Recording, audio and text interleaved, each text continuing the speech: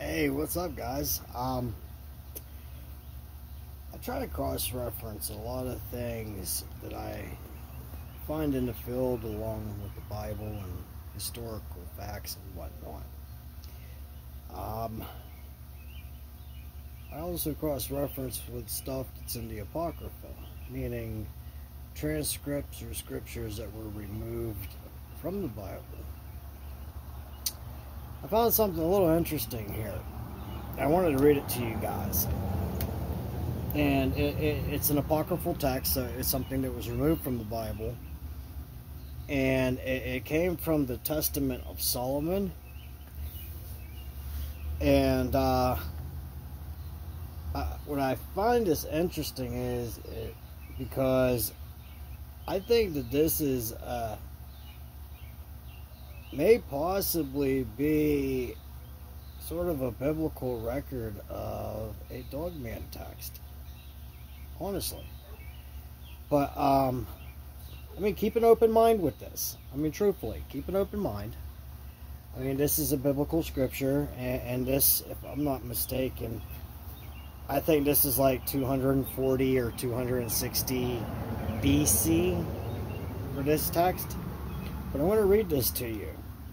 You take it with a grain of salt, throw it in the garbage, whatever. Do what you will with this knowledge. But I want to read this to you. It's 47. It says, "Then I ordered another demon to come before me. And there came into my presence a hound, having a very large shape, and it spoke with a loud voice, and said, Hail, Lord King Solomon. And I, Solomon, was astounded. I said unto it, Who art thou, O hound? And it answered, I do indeed seem to be thee to be a hound. But before thou wast, O King Solomon, I was a man.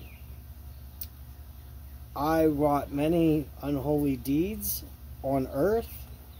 I was surpassingly learned in letters and was mighty, that I could hold the stars of heaven back.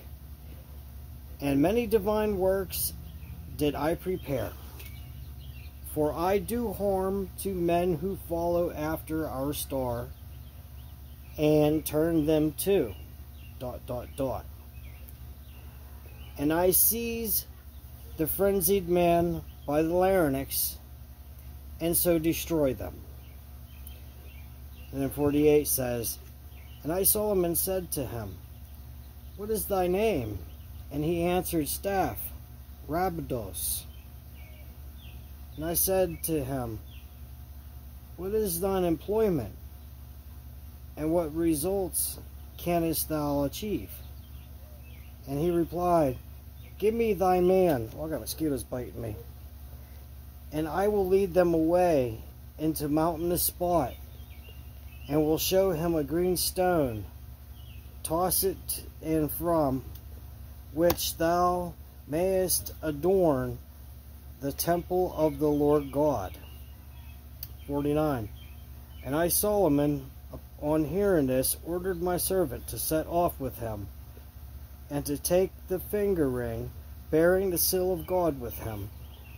And I said to him, Whoever shall show thee the green stone," mosquitoes, "this green stone, seal him with this finger ring, and mark the spot with care, and bring me the demon hither. And the demon showed him the green stone, and he sealed it, and brought the demon to me. And I, Solomon, decided to confine with my seal on my right hand, the two headless demon. Likewise, the hound that was so huge, he should be bound as well.